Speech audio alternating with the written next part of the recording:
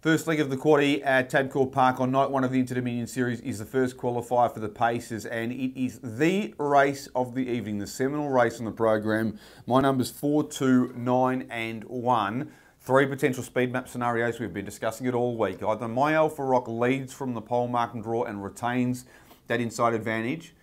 He leads and hands up to Rapper's Delight, or he leads, denies Rapper's Delight the front, but is willing to offer that advantage to Tiger Tara. Now, everything we've heard from Shane Tritton during the week is that My Alpha Rock is desperate to lead. I'll take that on face value. And I also think just because he's got a good record in front, because of the heat nature and the likely fact or the high possibility that there won't be stacks of pressure, that they probably will keep the front. That will leave Tiger Tara in the breeze and Rapper's Delight 1-1 and everyone else in a little bit of bother. I've narrowly gone with Tiger Tara in front here. He's the one that's got the Grand Circuit form.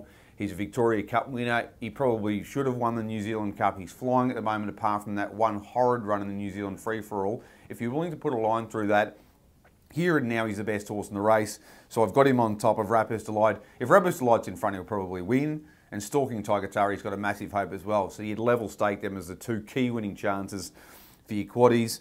Outside of them, I'm Pat's Delight. Now, I've gone on about this all week as well. $4.80 to win tonight off a second row draw, $17 to win the final.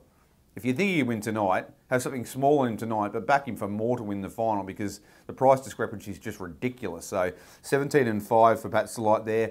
I think he's going to find it hard to win here. He'll run a cracking race, and I think he can win the final, but he's going to be behind his major rivals, and that's going to make life hard. And My Alpha Rock, I think if he leads, he probably can't win. If he trails, potentially he can, but it's going to be a really interesting race, this one. Joe Star of Mia, another one I'd definitely be including in exotics. I'm risking Spankum. I reckon gate 5 looks horrid for him with so many good horses drawn inside of him.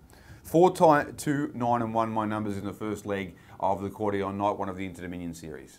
Looking ahead to the Quaddie at Tabcorp Park tonight on night one, opening rounds of the Inter-Dominion Series for 2018. First leg, look, I could very much live with just playing 2 and 4 here, but I'm Pat's Delight. Very good horse, heavily backed. Let's throw him in the mix. 2, 4 and 9 in the first leg.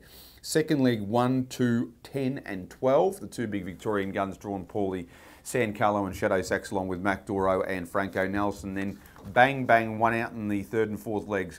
Cruz Bromac won't get beaten, and I don't reckon Ample Power will either.